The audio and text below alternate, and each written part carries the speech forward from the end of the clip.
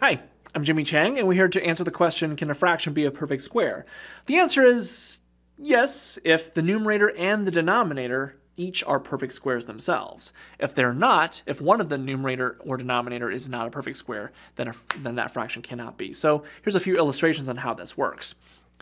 Like I said before, the numerator and the denominator have to be perfect squares for the whole fraction to be a perfect square.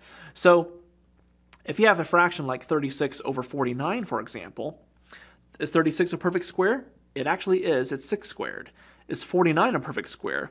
It actually is, because it's 7 squared. So this can be rewritten as 6 over 7 quantity squared. So 36 over 49 is a fraction that's a perfect square.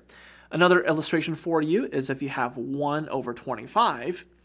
1's a perfect square because it's 1 squared. 25 is a perfect square because it's 5 squared. So this can be rewritten as 1 over 5 quantity squared. Now, is every fraction like that? Of course not. If you have 27 over 4, 4 is a perfect square because it's 2 squared, but 27 is not a perfect square, so in fact it's 3 cubed, but I cannot write that as a perfect square. So the answer is it can be, but the numerator and denominator have to be a perfect square. So I'm Jimmy Chang, and that answers the question, can a fraction be a perfect square?